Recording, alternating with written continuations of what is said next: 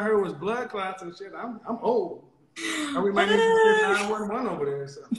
My bad. Let me tell you. You see, let me tell you why I love the universe, and I am a firm believer of the universe. Okay.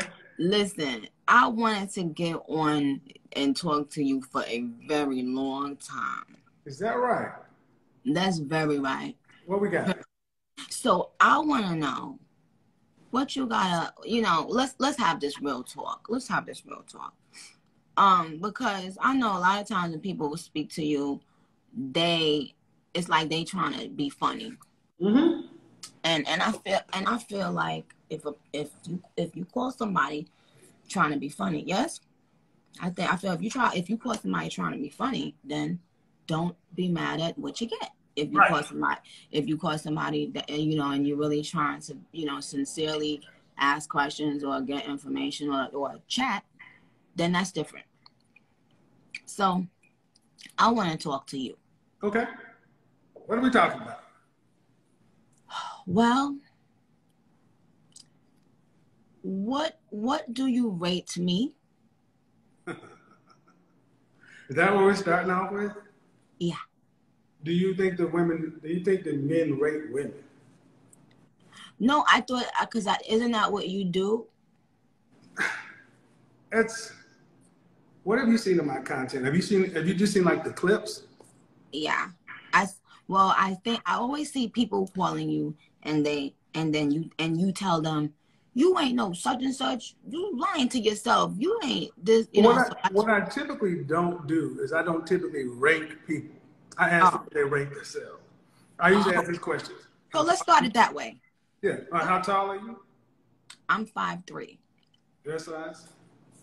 My dress size? Mm-hmm. Bender Don said, my dress size? That's a good question. I guess a 4. All right. And on a scale from 1 to 10, you can't use 7. What would you rank yourself?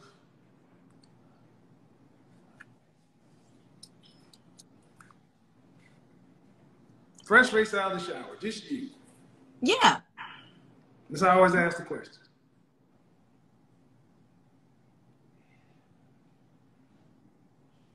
7. Can't use 7. That's why 7 is the most common answer. Really? It's the default answer for most people because they don't want to go too high, they don't want to go too low. Well, no, it ain't a default answer for me. Well, let's see. I would give you a 9.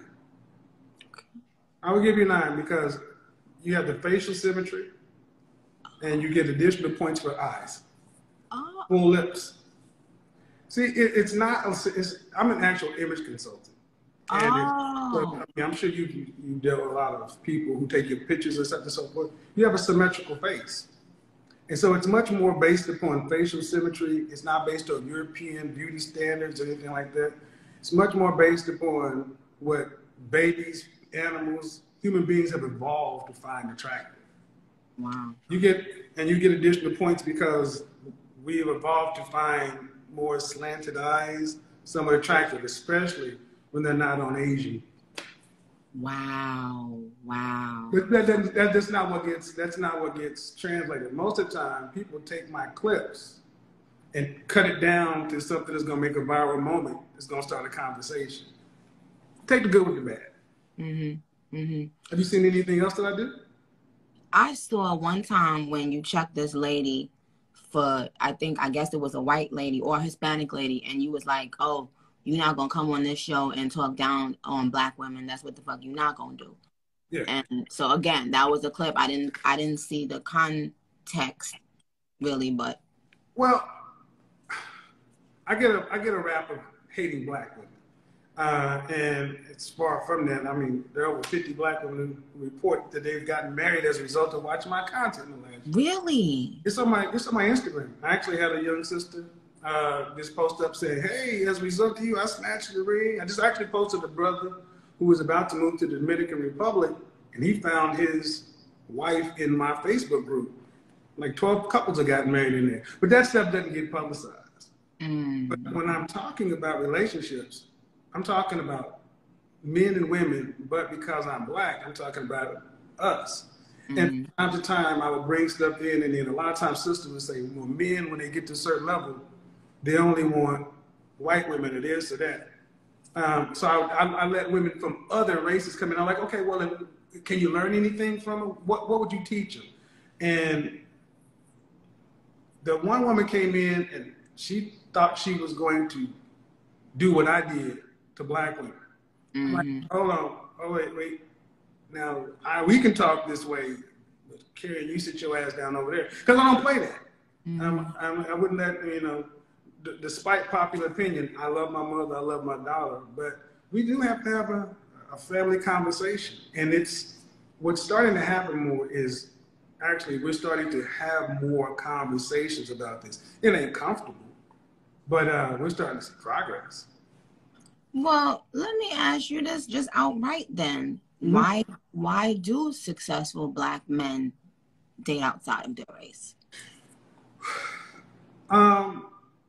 Well, I would say this. When I look at men, I split them up. Guys that I consider to be in the industry, music, entertainment, athletics, and then guys on the business side. Okay. Business side, because I come from that side. But more often than not, black men want to be with black women. We do marry. 85% of black men are married to black women. Oh. When I had my guys come to me, even after they got themselves together, like Dennis Furling, the guy who just moved, he found his black wife in my group. Black men we want to be with them. The problem is, let's be honest, in my lifetime, we weren't really raised to learn how to get along with one another. We can kick it, we can hook up, but can we work together long term? And I mean, you're married now, right? Okay, relationship is a skill set. It's different than dating in short term. We really want to talk that kind of stuff. And what successful people who are doing good in their professional life want to fail in their personal life. And in the black community in particular, when we fail in our personal lives, we pay a huge penalty because so few of us get married. It's almost like we like to see people's marriages fall, but we need more of those things in order to build whatever we're going to be, because people may not like my method, but I want to see more black men who want black wives get with black women. And that's the outcome we're getting. It ain't pretty, though. Sometimes it ain't pretty. Can I say something real quick? Black women, can we stop talking about if these niggas want us or not? Excuse me, Kevin. This is not. I'm talking to black women real quick. Can we stop posting all day on TikTok? Because I newly went to TikTok and I just kept seeing this. Mm-hmm. Black women, can we stop talking about if these successful black men want us or not? Mm-hmm. Like, can we just focus on us and we be successful, and then we go out there and we decide who the fuck we want? Because what I've been seeing is, I feel like I've been seeing men using that as an opportunity because they've been hurt and somebody done went something, and they've been using it as a way to come out and lash out and poke fun at black women and use it as a way to feel like they somebody or they something. Or so for all you niggas that's doing that on TikTok or wherever the fuck y'all at, eat a dick, go away. Nobody gives a shit about you. And I want black women to stop fucking posting about whether or not y'all want black women or not. Okay? Well, I want black women just to focus on themselves, be successful, and then you go out there and you decide the trajectory of your life. Okay? Well, here's the thing. There's a lot of hurt on both sides. And especially in the black community, we don't really do a lot with counseling, therapy. I recommend therapy often because we got a lot of stuff individually that we want to deal with.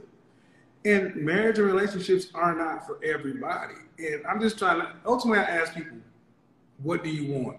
What do you want? And what are you prepared to do to get what you want? And are you willing to pay that cost? It's really the conversation, but it always gets kind of whittled down. But at the end of the day, what we are seeing is, you know, especially if you're under 30, it's harder for guys today under 30 than it was from 50 years ago, because you can't take care of a family on out of high school or just coming out. So they're at the bottom. Mm-hmm. And I just had men's week, and I told guys, look, while you're under 30, work on getting yourself together, because like it or not, you're really not in a position like you should be to be able to work with, lead, do anything like that.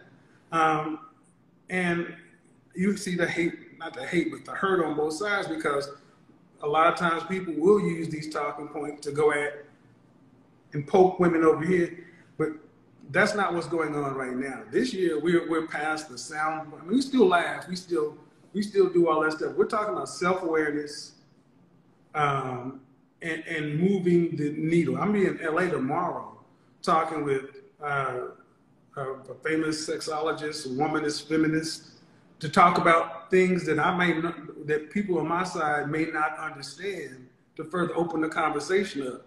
Because that's what we have to get to. We got to end up, for whoever want to be involved with whoever, we got to end up having a better conversation, because while we're separate, fighting, everybody else just eats off of us. That's really what it looks like. So, but, okay, Kevin. So since we no, we got to get down to the business, chat. Go ahead. Now, do you think a man can have sex 3 times a night for the rest of his life? Most guys can't. They can't? Not for the rest of his life, no. Well, how many times they gonna be able to do it? Depends how much he's working. Depends how much he's working. That's why I say it's different on. But wait, listen, listen, hold on. How many times should a man expect to have sex? What is, in your opinion, how many times should a woman give their man sex a week? A week? Mm-hmm. I'm a fan of the as often as he wants it. No, hold on. Because here's the thing. Here's the thing. You look at, like I said, I look at guys, most guys I'm talking to are working 10, 12-hour days. Bernie Mac said it, I'm going to come home and give you 50 strokes. You count them if you ain't got time. Most dudes trying to walk around like they porn stars. Look here, man. Get good at foreplay, eat some pussy, and get on. Because we don't have all that time. We get old, our back hurt, our hips out. Oh, no. When you get older, but I think a healthy sex life 2 to 3 times a week is what most people are doing, because they got kids. Yes, no, I understand. But when you're single, no kids, whenever you want to. Yeah. Well, she's like, I don't know about that one. No, I understand, because yes, things change when you have to be looking at your baby, and a lot of I get it. I totally get it. But let me ask you something. Do men really want? Because I was having this discussion 2 days ago. Do men really want a woman to be all up under them? Baby, hi, yeah, ooh, or do they just say they want that, and when they want that, and when they get it, they be like, because I feel like me being mean is what, yeah. The late great Patrice O'Neal said it the best. We want you around, but not around. He made a comedy bit where he said, we want you in the house, kind of like around the corner in the vent somewhere. We kind of want you to be like a cat. You call a cat's name, hey, babe. Okay, you there, cool. We just want to know you in touching distance. That's really all we were, because we really. And I feel like I'm like a man. I feel like I'm, a lot of people throughout my life would tell me that I'm like a man, because I remember people would tell me I shouldn't expect as a woman to have a climax every time I do it, right? Hi, Hilton. And I said, excuse me, are you out of your fucking mind? Why wouldn't I want to climax every time I have intercourse, just like you want to climax when you have intercourse? And I was accused of being like a man. Not in my, this is years ago. And I knew that wasn't gonna work, child. Cause it's not only about you. Well, you think about that. Well. So when I go to LA, I'll be talking to sexologists. Shambu Dream, Shambu. There's a lot that men don't understand about sexuality. Most guys, you ask them what the Kama Sutra is, they don't know what it is. They don't know anything about tantric sex. They don't even know that. You couldn't even show them the anatomy of a vagina, and they can understand parts. Just weren't taught. So, and if you know what you're doing, yes, you should have as much orgasm. You should. You're multi-orgasmic. You can have more than we can. That's right. So the point is that I think that was part of the purpose of going down there, to have this conversation, because women's sexuality is so misunderstood by men. So a lot of guys make comments about women in not knowing, and they make decisions based on women. And I say ultimately this: if you ain't getting married, what the fuck you care about a woman's body count and who she fucking? If you ain't gonna take ownership of it, and if it's yours, you need to learn what to do. Because Well, if I was a man, I would still care about who a woman is fucking. Just safety. As long as it's clean. I'm talking about. There are guys who worry about things. Here's the thing: there's ownership, and then there's dating. We do a lot to disqualify one another, and we got enough stuff already disqualifying us. Oh, right, to put women down. Yeah, I mean, or to discount men too. And I'm like, well, in the context of a relationship, it's different than people who are out here just hooking up. If you're gonna just be out here hooking up, you need to be. I would assume you would want to have a good sexual reputation. You want to be a dead lay or a weak fuck. That's not a good look. No. See, some people are like, I'm so lost. No, I'm not lost. No, I'm talking about people in the comments. I want to put it on the person. I don't give a shit. Well, yeah, I've seen the videos. I heard. What were you talking about? The blood. What is a blood? What is that? Blood clot? I'm serious. I know. What is that? No, it's just a term that my family, my Jamaican people who I love very much, it's just a curse word that they use. Like with a blood clot, you deal with pussy. You understand? So that. All right, I've heard that before. I'm like, I didn't know if it was a curse word or what. All right, cool. Well, good to be on here with you. You got any other questions? Because I got to get packed.